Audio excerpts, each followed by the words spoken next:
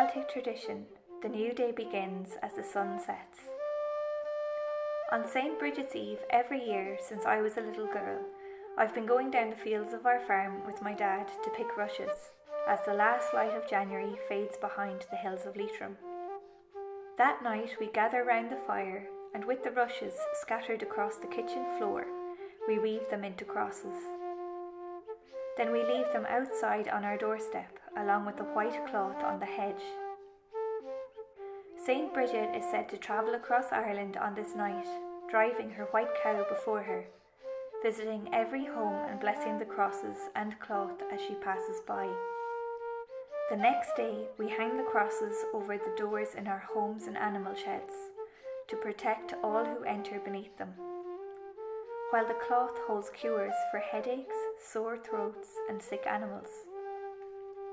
On this quarter day, the 1st of February, we celebrate Imbolc, Imolg, in the belly, a festival of fertility, regrowth, renewal and new life. It's the beginning of spring.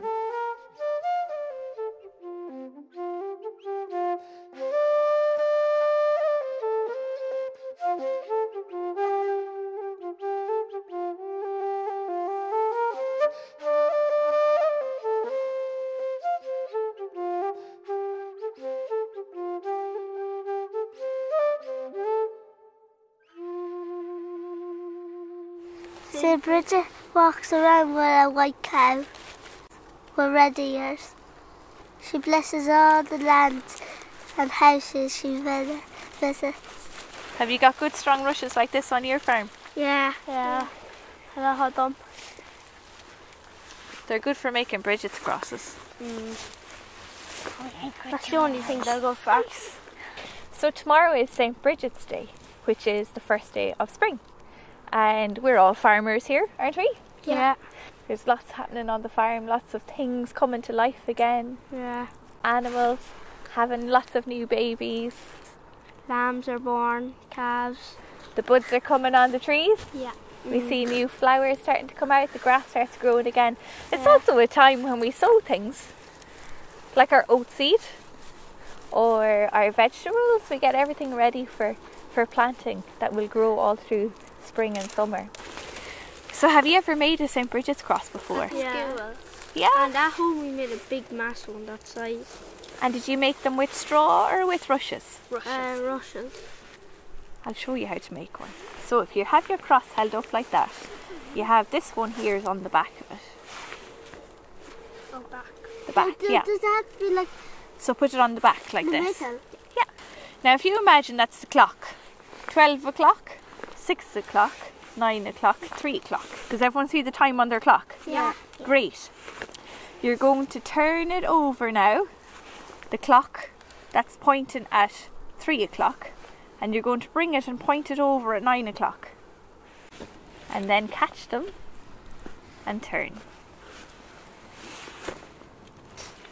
Okay, so now with your next rush, put it up on the bottom. Here. Yeah. And now you're looking at 3 o'clock and 9 o'clock. So now with your 3 o'clock rush, bring it over to 9 o'clock and give it a nice little squeeze with your other hand to keep it in place.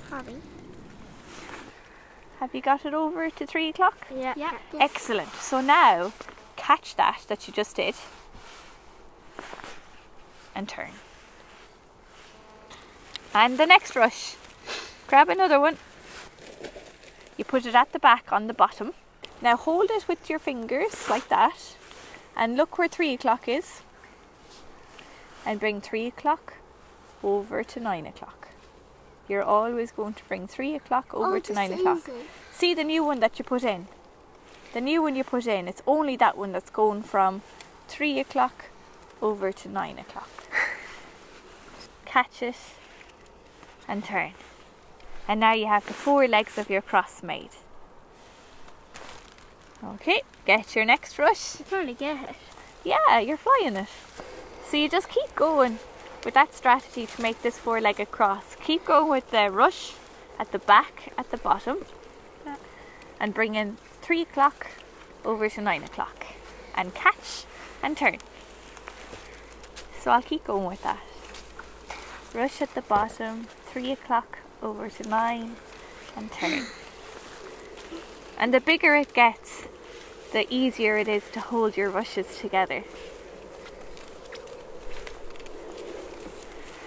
And if you don't have rushes, you could make this with something else. Like you could make it with straw, like the straw that we're sitting on. Or you could make it with pipe cleaners. If you let go at all, the whole thing unravels. So you really have to keep a good grip on it. I think I know how to do it now. Once you learn how to do it, you'll never forget. It's like learning a song. Like a bicycle. Exactly, like a bicycle. So we put St. Brigid's crosses in the sheds to protect the cows, and we bring them to the graveyards and put them on the graves. And we hang them up on our house, over the door. And when we take down our old St. Brigid's crosses, we throw them in the fire. I was only about maybe 8 when I learned how to make them. I'm 10. I'm 11. I learned when I was in school. I think I was in first class, or any be in first class. Him. You are. What age are you? 7. Well, I was 7, so when I learned how to make them in school. I'm 10. My teacher, Miss Woods, brought in loads of rushes, and we went and got rushes too. And when we brought them all in, then she taught us how to make this cross. And there's lots of different types of crosses, but this is the one she taught me how to make. In some of the old houses, when they'd hang up their St. Brigid's cross, they actually wouldn't hang it like this. They'd hang it like that, in that shape. So if you ever go into the really old houses, you'll find some of the old people have their crosses hanging on the wall like that.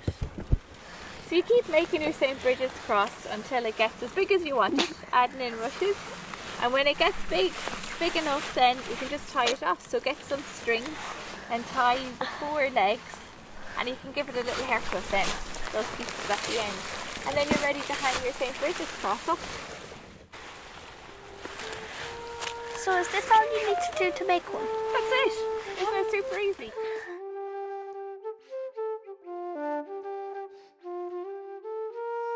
On St. Brigid's Eve, you might see the Biddy boys walking the roads of Ireland. Groups of young girls and boys dress in disguise, wear masks, funny clothes, sometimes worn inside out and back to front. Tea towels, straw hats, rushes, neck curtains, odd socks and anything else we can get our hands on, so that our neighbours don't recognise us. Like Brigid, we travel the roads and fields calling from house to house in our locality to play music, sing and dance to bring good luck and happiness to everyone for the year ahead. We carry a brie jug, a doll made of rushes with a piece of white cloth wrapped around her to represent Brigid. Knocking at the door, the Biddy boys say, "Here is Brigid, dressed in white. Give her a penny on this night."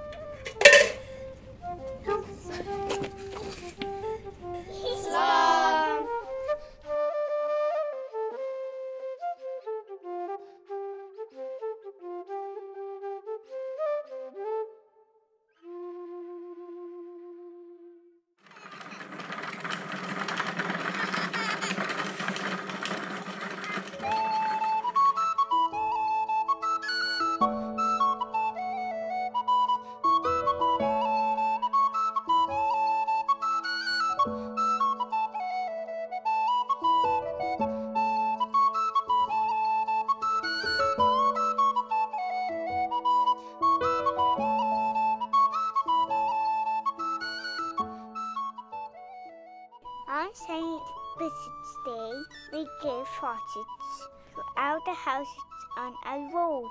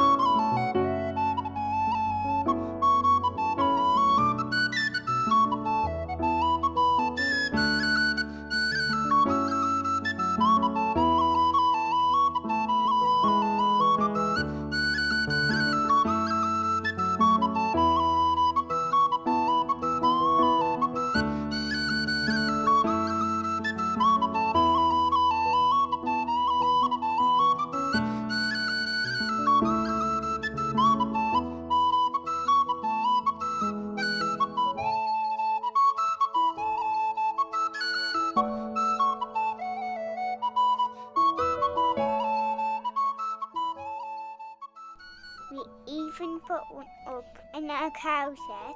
It keeps the cow safe for the year. When you hang up your same British pot in your house, you take down the old one and put it in the fire.